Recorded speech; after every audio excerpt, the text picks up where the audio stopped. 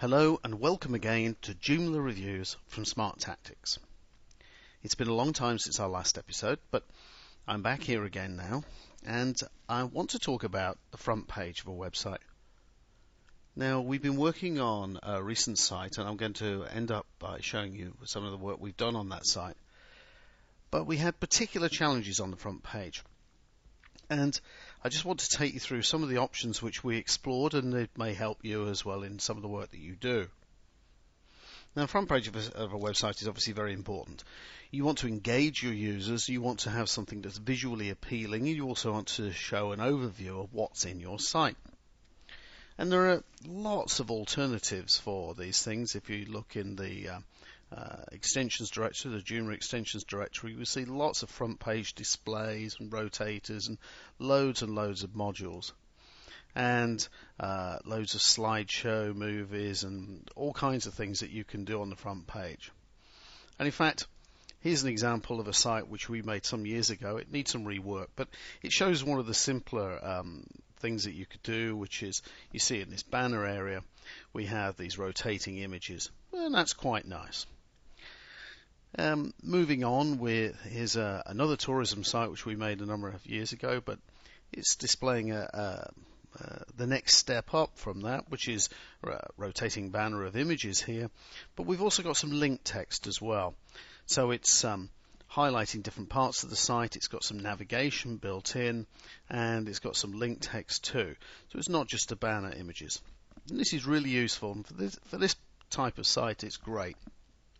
In fact, this is a use of this front page slideshow by Joomlaworks, and it's an excellent module. We've used it on a few other sites too. And front page slideshow is like I say, excellent, fantastic, and really good for this kind of use. But it does have some limitations in the way that we wanted to use it for a new site. The limitation in particular is that it's relatively static. You can change what's in these pages, but you have to edit it in the back end and load new images and load new stories and create it. And it's not hard to do, but it's relatively static in that way. It's not something that you could edit from the front end at all. And in fact, that's critical for us, because in many of the sites that we run and manage for our clients, they are only editing from the front end. In fact, we can have dozens of editors on some of the sites, and they only ever have front-end access. And so, this front page slideshow, and indeed many of the others, simply wouldn't do what we wanted to do because there was no way of interacting it or making it more dynamic. Also, we're limited in many of these modules by the fact that this is actually a piece of Flash that's here. So in fact, whilst you can change some of the stylings and colorings, the main construction of it and how it's laid out is built into a piece of Flash code, which is not editable. That's just the way Flash works. So we started looking a bit wider, and it was quite a lengthy search looking at all the options, and we came up with a rather strange one hadn't come across before. Piece of work by Emir Sakic called Ajax Scroller.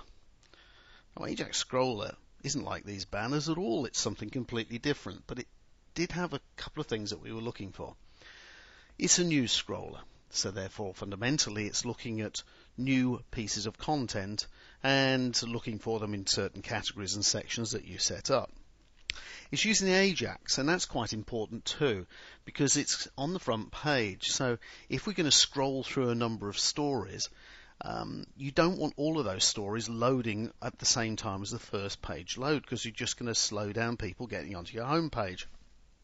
So the Ajax scroller actually queues up two stories and then works through, bringing the others in as it needs them. And that's excellent. So we liked that.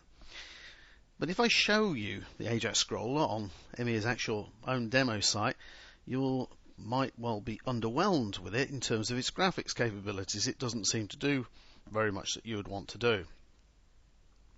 You'll see that it's storing the stories and moving them and rotating them, and that's fantastic. But graphically, this really isn't as engaging as anything else that we've seen.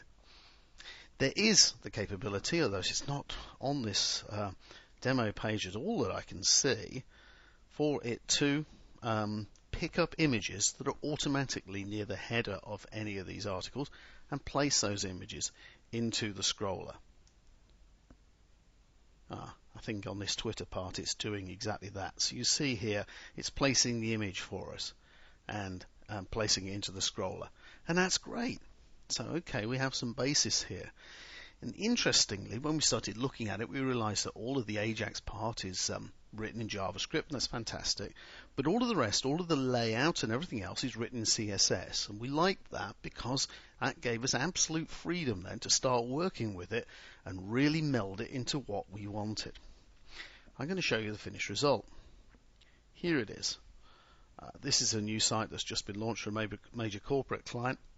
And you'll see this is that same Ajax scroller, albeit with an awful lot of work from us to modify it. But there's the beauty of open source software. We purchased that module from Emir, but we're able to go and make the changes to make it do what we want to go and do. You'll see here that we have the image replacement, and we've used CSS to make sure that all the rest of the layout is just as we want it. We have this. We've moved navigation from its original situation, but the whole process of how it works is based upon Emir's fantastic module, and it works a treat. We've also had it added in some other pieces here because this particular client has their own special font. So we've actually modified it here to also work with Kufon font replacement. Kufon was also new to us until recently, so making Kufon work inside the Ajax took a little bit of work, but we managed to do it, and I'm delighted. I think you'll agree the end result is fantastic. So it's great as a scroller. We scroll the stories through. What's really great about this is that the front page is controlled by a single editor. A single editor who doesn't have to edit all the stories. The stories are placed into the different sections of the site by individual editors all day long.